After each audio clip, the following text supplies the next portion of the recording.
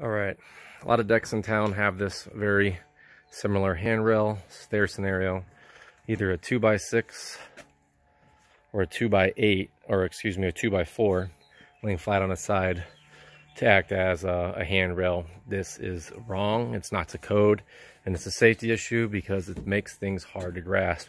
Small children, elderly, people with small hands, they fall, they need to be able to grab it with ease, and this does not make it very easy.